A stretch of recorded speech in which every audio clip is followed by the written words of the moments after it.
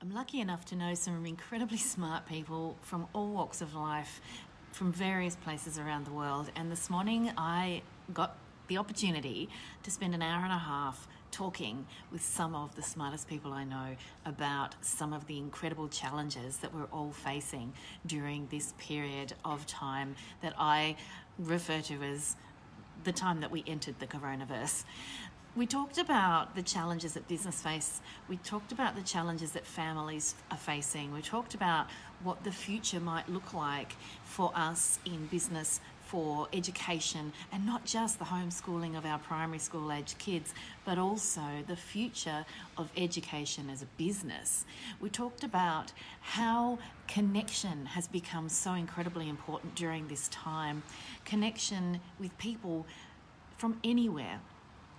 So it's really important, I think, that we make sure we're getting this intellectual stimulation during this time of isolation in whatever way is meaningful for each of us. For me, it's about talking to people who inspire me to step outside of my comfort zone, to do more for my community, and to communicate better with people around me, both on a micro level, but also on a macro level. Who are the people that stimulate and inspire you? Who are the people that you would love to spend an hour talking with? So figure out in your own neck of the woods, and that might be on a global scale, where I consider myself to be incredibly lucky to have people that I can communicate with from anywhere in the world who are so interesting, so inspiring, and challenge me to step up a little bit further. Part of the conversation this morning was all about a futurist approach. The world is going to be different. People are talking about a return to normal, but by the time things start returning to normal, we'll be wondering what normal actually is, because we'll be able to design our normal. We'll be able to create a bespoke new normal, and it's already starting to happen.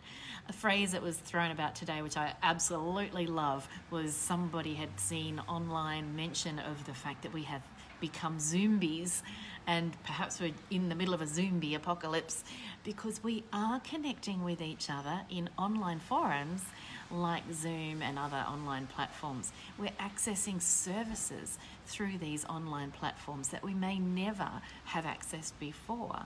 In my psychology clinic, in the past, we've had trouble convincing people to use telehealth as an option.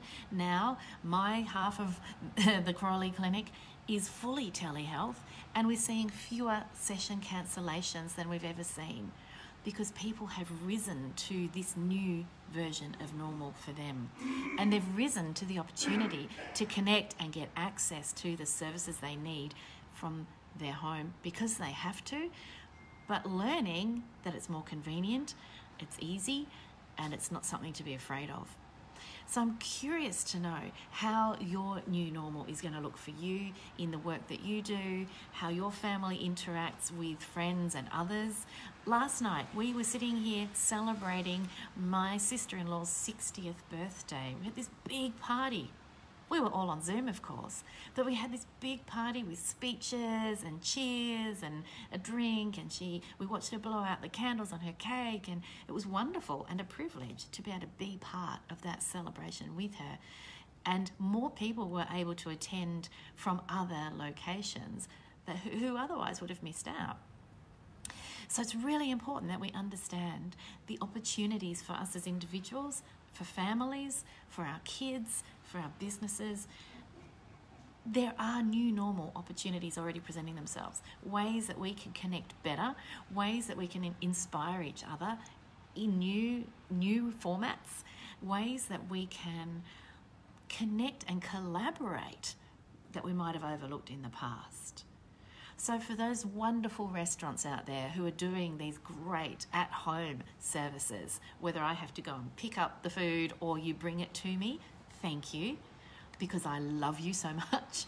But I'm wondering now, what about a romantic dinner where you, as a fabulous restaurant, pair up with a local musician and provide a subscription-based or for a fee, the opportunity to have a local musician play live for me via Zoom while I eat my wonderful dinner. These are the kinds of collaborations that are possible now. These are the kinds of ideas I want to see happen. I want to see this futuristic version of connection come to life while we're still in isolation. And then I don't want us to lose those ideas. I want us to bring those ideas with us into the new normal. I spoke about nostalgia the other day and how I really think we need to drill down into what's providing meaning to us in these quieter, slower times, and make sure we embed really rich memories about these moments that are special and carry that with us into the future and get nostalgic about the elements of this normal. Forget being nostalgic for what happened 2 months ago, what your life was like 2 months ago. Think about what's amazing about this period of time. Think about what is special about this period of time and carry that forward with you. Yes, people are struggling financially. Yes, people are scared about their health. Yes, there's a lot that's really shitty about this period of time. But there are elements that are special that we should hold on to. So, have a think about that. Let me know what your ideas are. Let me know about some amazing things that you might be doing or that you wish somebody would do for you. Do you like my idea of a restaurant collaborating with a musician? Grab that idea. Talk to your local restaurant. See if they can collaborate with someone. They may already have a musician that used to perform live in their restaurant. Maybe they can continue to do so for a fee. So, have a wonderful day. I'm off to get my flu vaccination today. Big outing. Hurrah. Bye for now.